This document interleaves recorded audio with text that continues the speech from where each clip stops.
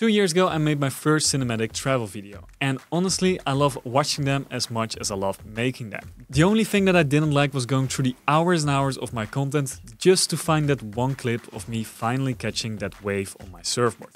This process took in total like 8 hours of my time to find all the cinematic clips that I wanted to include in my video. But recently, Opus Clip launched a new AI feature that's called Clip Anything, and as the name says, it can clip any type of video. The way it works is the AI can automatically detect certain scenes in your videos, which you can find by typing in a prompt. For example, let's say I'm recording over an hour of footage with my drone going over Bali, and I fly over the sea and I spot a manta ray.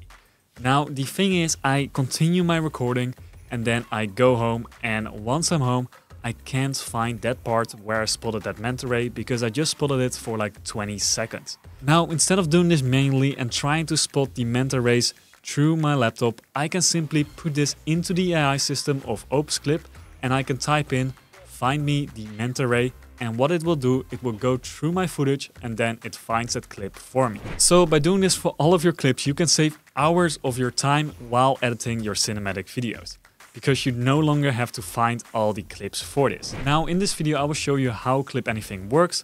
I will show you exactly how you can make a custom template which will help you find your clips.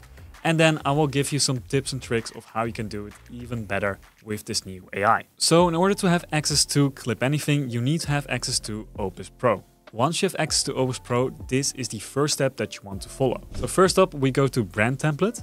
And here we want to create a custom template for our videos, because within my cinematic videos, I don't want to have any captions and I want to have my videos in 16:9. So standard, your aspect ratio would probably be 9:16. But we're gonna change that to 16:9. Then if we scroll down, we can toggle off the captions, and now we don't have any captions in our videos. And trust me, you need this for this part of the video.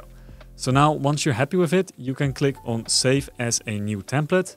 Then you can give it a name, horizontal template, and now we can save that. The second step is to upload your video into Opus Clip. Now for the sake of this video, I'll be using this video as an example. And we can just copy this link. So I'm just going to copy it right here.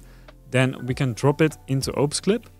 And now we give it a second. And then we can select what we want to do. So for this video, we need to select Clip Anything. So usually your model will be in Clip Basic, but you need to select Clip Anything. Keep in mind, this is still in beta, so it still makes some mistakes. And also right now, it doesn't cost you any credits because they're still testing this out. Now you select Clip Anything. Then you can change the clip length to auto, or if you want to have more specific results, which I will recommend later, I will show you exact examples why you would want to use a shorter amount of length. Then you can keep it either on 30 seconds, 30 to 59, or 60 to 98. And this all depends on how long the clip is that you're looking for. Then we drop down to the Show More section, and here you select what your genre is. So for us, we are in the travel niche, so we're gonna select travel. Now with that, you can also click on this icon right here, and then you can select if you want to have a specific moment or a specific highlight. So for example, we are most likely gonna use a single moment highlight. We don't do anything like a message to our target audience, and we also don't do an insightful tip. So I can just toggle these off, and now I can save this, and now we move over to the next step, which is our processing timeline. Only use this if you already know, like, oh, this clip is gonna be at the end of our video. If you don't know where it is, just leave it like this and the AI will find it for you. Now, the last step that we add is our prompt. Now with this, there are a few things that you can do. So if we click on Learn More, then you can see all the tips that they have written out for our prompting guide. So your prompt really depends on what you want to do or what you want it to find. For example, I mostly use find me a specific moment because that's exactly what we're looking for. We can also do find an action, an emotion, a character, create a compilation video. It also gives us some things we shouldn't do. Then next up, you have some clear wording that they want you to use. So subject, so let's say, for example, I have a girl dancing. That is pretty specific. It's a pretty specific subject. It's also an action, what she's doing. This way, the AI can make sense of what you're looking for. I already know that in this video that we have right here, there's a girl somewhere in a green dress dancing. So I want to look for that specific clip.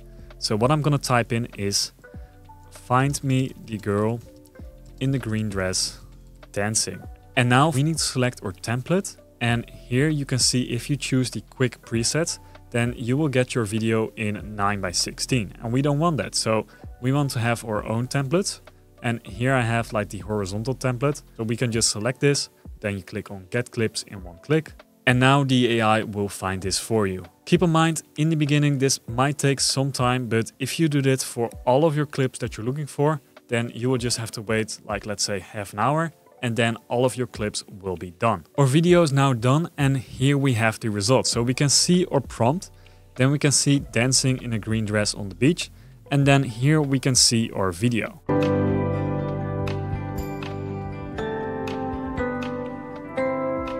So OpsClip has just found exactly what we were looking for. It has done so, and it also explains what it has found. A girl joyfully dancing in a green dress on the beach. Now here we have another clip that is a little bit longer, but keep in mind, since this clip is so short, it also captured some other things. So let's have a look at it.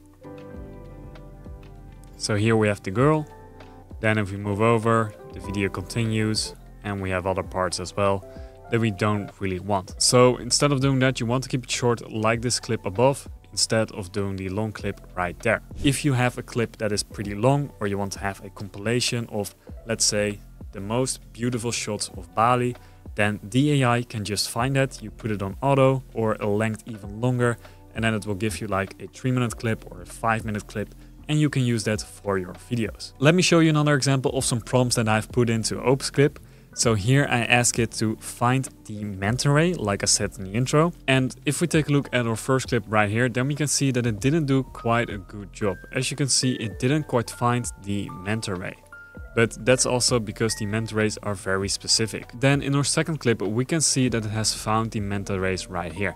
And keep in mind, these manta rays were only like 4 seconds into the video. Literally, that was all there is. And it's found it in our 1 hour long video.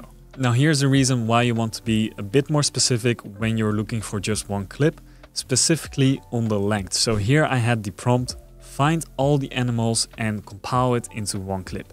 This again was an hour-long video of Bali, and here we can see that it didn't quite find our monkeys in the intro. It did find a temple, these rice fields, and then if we move on further to our video, then we can see the monkeys start right here. We have some more clips of the monkeys right there. And then it continues. But for the first 30 seconds, we don't have any monkeys. And that is also because that the clip is like 30 seconds long. Now, if we scroll down to our second and our third clip, then here we can already see the playful life of monkeys in the Ubud forest. So here if I click on it, then we can see our monkey right there.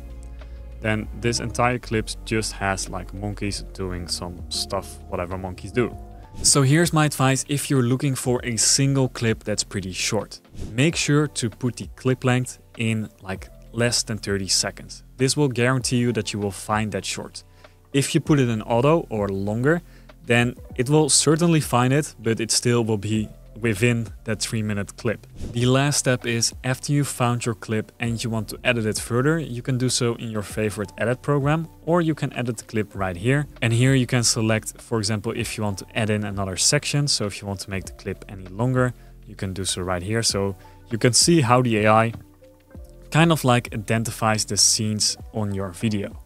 Now, if you want to add a part, then you can click on add, and now this part will load into your video and you've added it in there. Once you're happy with the video that you've made, you click on save changes, and now this will take a little bit of time to re-render. But if you want to use this clip, then you can just click on download in HD, or you can export it as an XML file, which you can use in your favorite editing program.